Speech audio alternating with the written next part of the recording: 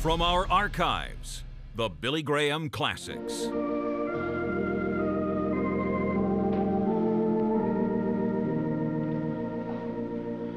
The love of God is greater far than tongue or pen can ever tell. It goes beyond the highest star and reaches to the lowest hell. Could we with ink the ocean fill, or were the skies of parchment made? Were every stalk on earth a quill, and every man a scribe by trade? To write the love of God above would drain the ocean dry, nor could the scroll contain the whole, though stretched from sky to sky. Oh, love of God, how rich and pure, how measureless and strong, it shall forevermore endure. The saints, the angels song.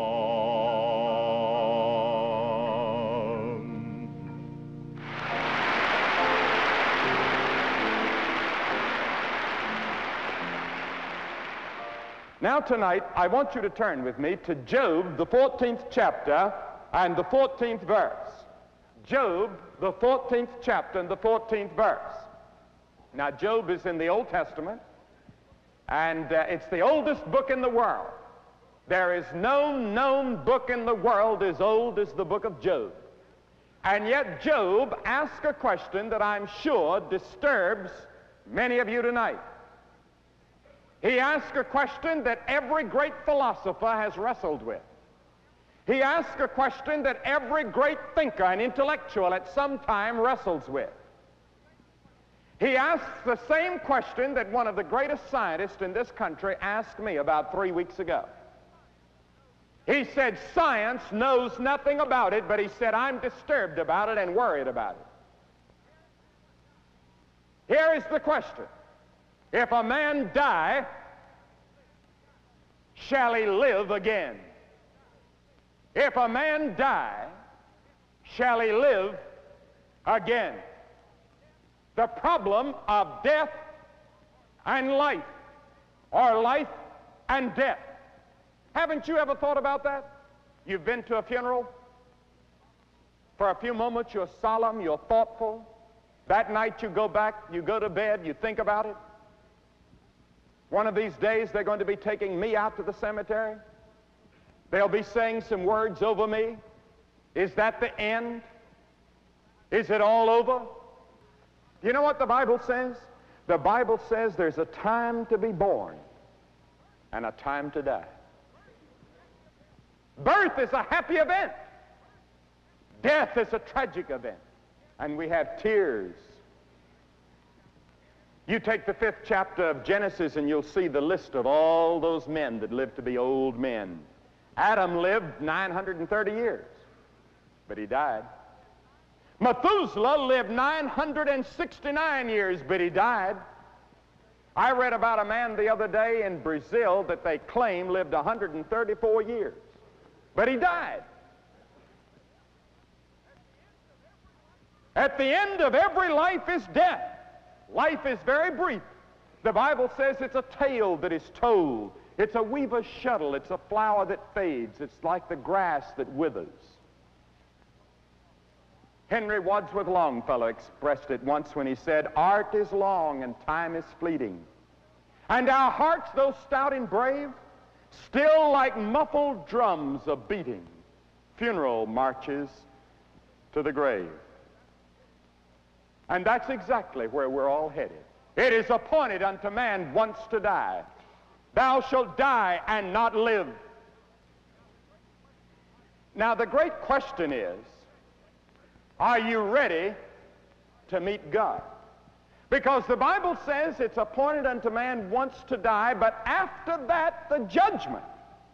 There is something after death, according to this book. Now again, I say I can't take you to a scientific laboratory and prove it to you. But this book teaches from Genesis to Revelation that this life is only a preparation room for eternity. There is another life. The Old Testament teaches it, the New Testament teaches it, Jesus taught it, the apostles taught it. If a man die, shall he live again? That's the question Job asked. That's the question that millions are asking tonight, and the answer from the Bible is a resounding yes. Yes. There is a life after death. If a man dies, shall he live again? Cicero, the great Roman, said, upon this subject I entertain no more than conjecture. I've spent a great deal of my life searching for the answer. Mrs. Roosevelt, Eleanor Roosevelt, in one of her columns a few years ago said, it's instinctive for man to believe in life after death, and it is. You never find a tribe anywhere in the world, you never find a culture, you never find a civilization anywhere in history that didn't believe in some form of life after death.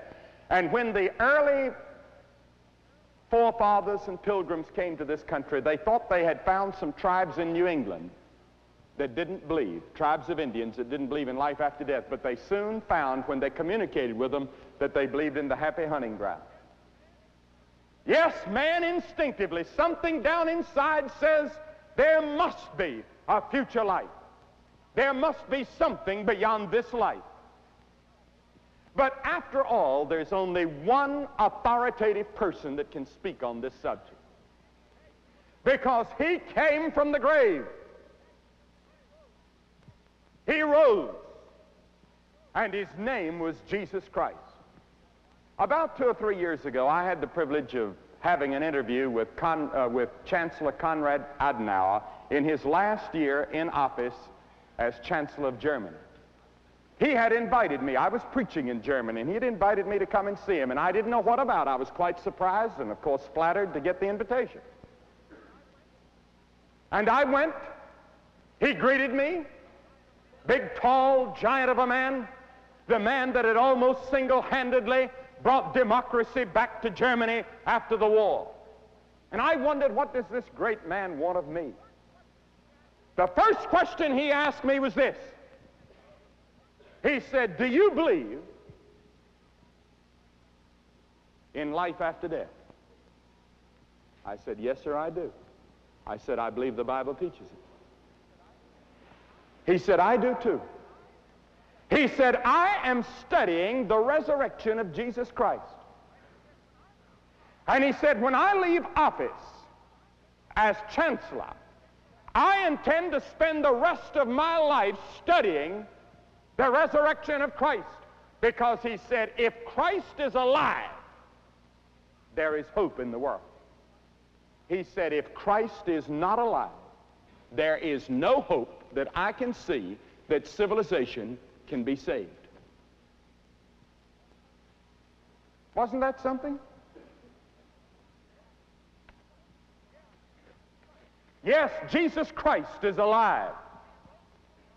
He rose from the dead, and that day, that Easter Sunday morning, that first Easter, when Mary and Mary Magdalene and Salome went to the grave expecting to anoint a dead body, they saw the angel sitting there. And they said, where is Jesus? The angel said, he is not here, he is risen. I submit to you tonight that that's the greatest news the world has ever heard. He is not here. He has conquered the grave. He's alive.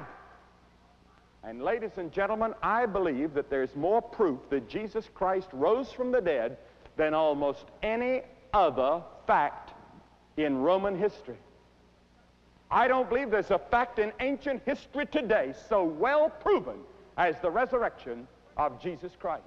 But even if there was no proof, no historical proof, no scientific proof, and there is, I would still believe it, because I believe this book is God's inspired word. And the whole early church went up and down the country preaching the resurrection of Jesus Christ. That was the thing that shook the Roman Empire, that a man had risen from the dead, that he was alive, that death could not hold him. Christ is alive. He's a living Savior. And yet many of his followers and Christians live and act as though he's dead. He's not dead. He's alive. And the Bible says that at a given moment, a given signal, he's coming back to this earth to set up his kingdom.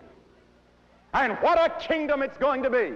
It'll be a world in which there will be no tears and no sorrow and no death. There'll be no suffering. There'll be no war. There'll be no police forces. There'll be no armies. It's going to be a glorious world ruled by one person, the Lord Jesus Christ. He's alive. I've given my life not to a dead Christ, but to a living Christ. And I'm following a living Savior. And he's given me a song to sing. He's given me a flag to follow. He's given me something to believe. I have reason for existence. I know where I've come from. I know why I'm here. I know where I'm going. Do you? God said, Hezekiah, get your house in order. You're going to die. Now, you and I are going to die because, you see, the Bible teaches that you and I have a body. But living inside of our body is the real you. You're a real person. And that's the part of you that lives forever. Your body is going to go to the grave. But you, the real you, your intelligence, your memory, your personality is going to live forever and ever. According to the Bible, you will never die. And you're going to spend 1,000,000 years, 1,000,000,000 years in one of two places, according to Jesus. Not according to Billy Graham, but according to Jesus. Jesus talked a great deal about heaven, but he talked 3 times more about hell than he did heaven. The other writers of the Bible don't have too much to say about hell, but Jesus talked about it all the time. In the Sermon on the Mount, I've had fellows say, I don't believe in hell. I live by the Sermon on the Mount. Well, you've never read the Sermon on the Mount. Jesus talked about it. Now, what did he mean by it? He said, the Son of Man shall send forth his angels, and they shall gather out of his kingdom all things that offend, and them which do iniquity, and shall cast them into the furnace of fire, and there shall be weeping and wailing and gnashing of teeth. What did he mean? Matthew 25:41, then shall he say unto them on the left hand, depart from me, ye cursed, into everlasting fire, prepared for the devil and his angels. What did he mean? He is saying that hell was never made for man. He is saying that God will never send anybody to hell. If man goes to hell, he goes by his own free choice. Hell was created for the devil and his angels, not for man. God never meant that a man should go there. And God has done everything within his power to keep you out. He even gave his son to die on that cross to keep you out. Because you see, when God made you, he made you a free moral agent. You can live any kind of life you want to. You can live a good life, you can live a bad life. You can break God's laws, you can obey them. You can shake your fist in God's face, and there's nothing God can do. Because when he created you, he gave you a gift of free choice. You're not a robot that you push a button and you jump and obey. You've got a right to resist God, to reject God. But the Bible says, in spite of our rebellion and rejection, God loves you. He loves you so much that he gave his son to die for your sins. And when Christ died on that cross, we don't understand all that happened on that cross. But we know one thing, that he took the hell and the judgment that you deserved and I deserved because of our sins. He took it on that cross. And that's why that terrible expression comes from his lips, my God, why hast thou forsaken me? Because you see, the very meaning of hell is separation from God. And in that terrible moment, a shadow passed between God the Father and God the Son for the first time since eternity began. Christ dying for you, and he suffered the pangs of hell. He became guilty of lying. He became guilty of slander. He became guilty of jealousy. He became guilty of the most filthy, dirty sins. And when those sins came into his soul, your sins and my sins came into his soul, God could not look, because God cannot look upon iniquity. God is so holy. Christ took the hell that you and I deserved on that cross. Now God says, receive him, believe in him, put your trust and your confidence in him, and I will forgive your sins, and I will guarantee you eternity in a place called heaven. It's all yours, and it's all free. All you have to do is receive it. What an offer! He offers you tonight eternal life. Now, eternal life doesn't begin the moment you die. Now, when you die as a Christian, eternal life doesn't begin there. Eternal life begins the moment you receive Christ. Now, many of you here in South Carolina and in North Carolina and all over the country have been reared in Christian homes. Or you go to a church. You live a fairly decent life, and you're sort of living on the reflected afterglow of your parents' religion. But you've never really received Christ for yourself. You've never really trusted him for yourself. You don't know him really. You're not really sure that you're ready to meet God. And the Bible says, prepare to meet thy God. Are you prepared? Are you sure you're prepared? You know, the Bible says, these things I write unto you that believe on the name of the Son of God, that ye may know that ye have eternal life. I can stand here tonight without being egotistical, without being conceited. I can stand here tonight and say to you on the authority of this book, I know my sins are forgiven. I know I'm going to heaven. I know that I'm going to live as long as God lives, because the moment I received Christ, I became a partaker of God's own life. Now I'm going to live 1 billion years, and I'll only have begun. I know that, not because of any goodness of my own. I'm not going to heaven because I've lived a good life. I'm not going to heaven because I've preached to great crowds of people. I'm going to heaven because of what Christ did on that cross. For by grace are ye saved, through faith, that not of yourselves, not of works, lest any man should boast. We're not going to heaven because we're good. We're not going to heaven because we work. We're not going to heaven because we pay. We're going to heaven because of what he did on the cross, and all I have to do is receive it. And it's so simple to receive Christ that millions stumble over its very simplicity. You see, God made it so simple that children can believe. He made it so simple and so easy that a blind man, a deaf man, a dumb man can believe.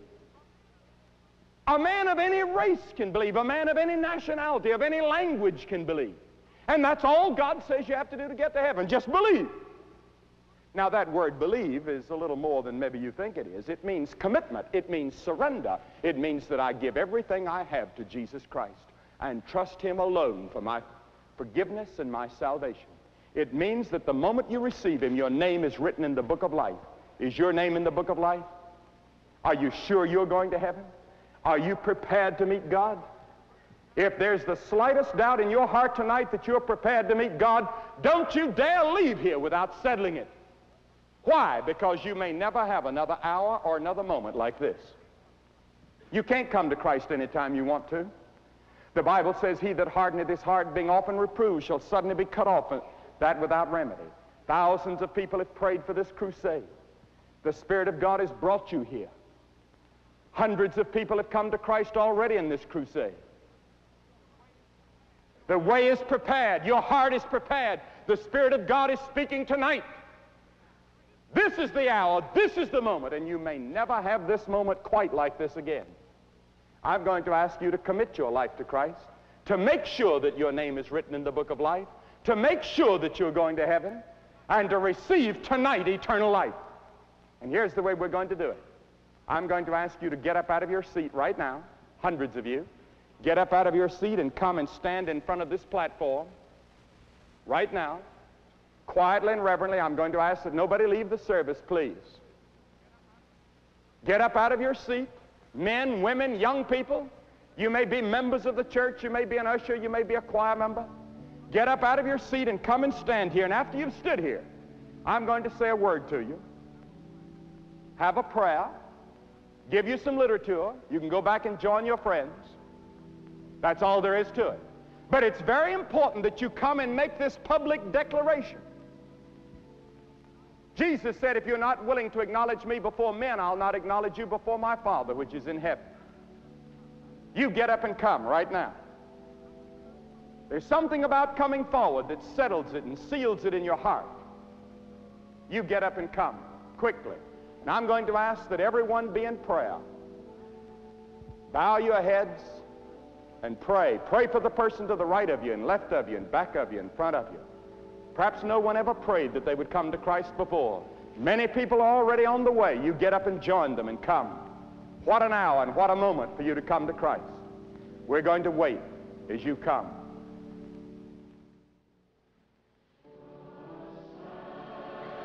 You're watching the Billy Graham Classics. Please call the phone number on the screen right now for spiritual help and guidance.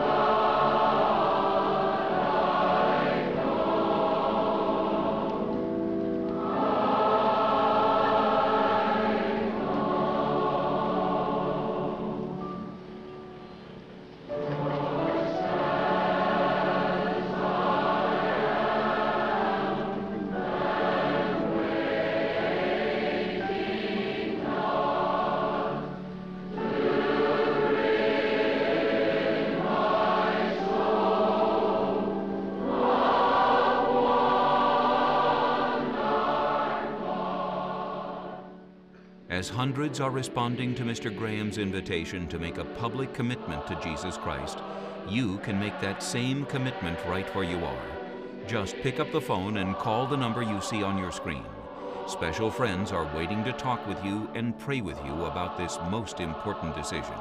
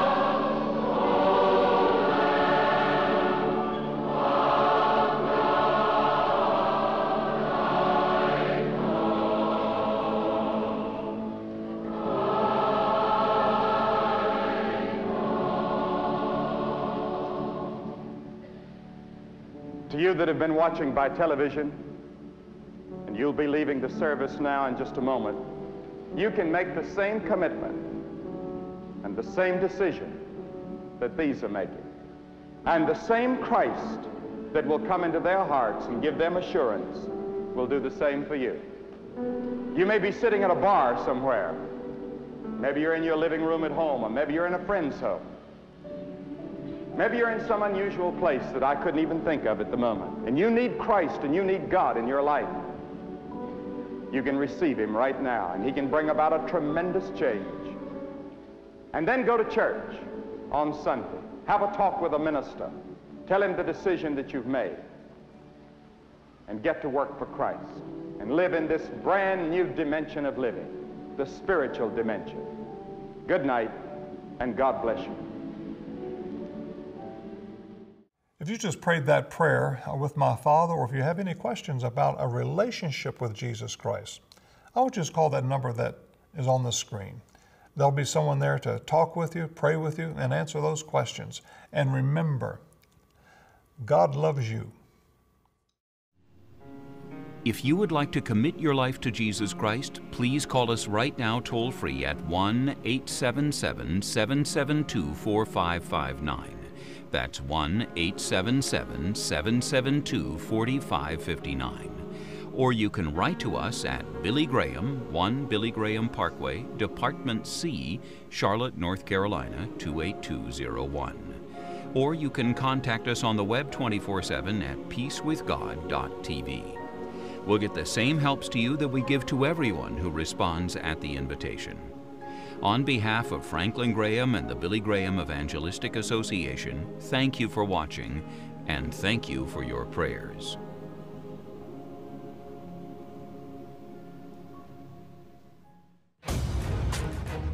We are to wait for the coming of Christ with patience. We are to watch with anticipation. Scripture says Christ is coming when you're least expecting him. Coming as a thief. He said, be prepared, get ready. Prepare to meet thy God. Are you prepared?